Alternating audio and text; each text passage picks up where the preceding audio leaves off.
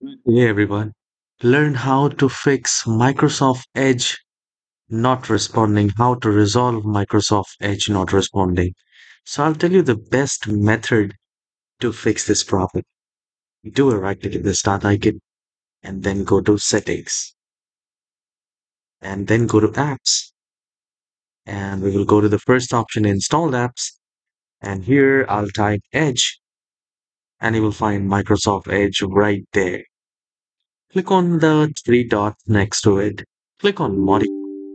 Say yes, and you will find repair Microsoft Edge requires an internet connection, will reinstall the browser, your browser data and settings won't be affected. So you can click on repair, and this might take 5 to 7 minutes to fix this. The next step which you need to do is to repair your computer if there is any corruption in your Windows. So you can scan and repair by only one simple command. Search CMD, run as administrator, say yes, and please make sure it says administrator command prompt and type sfc space forward slash scan now.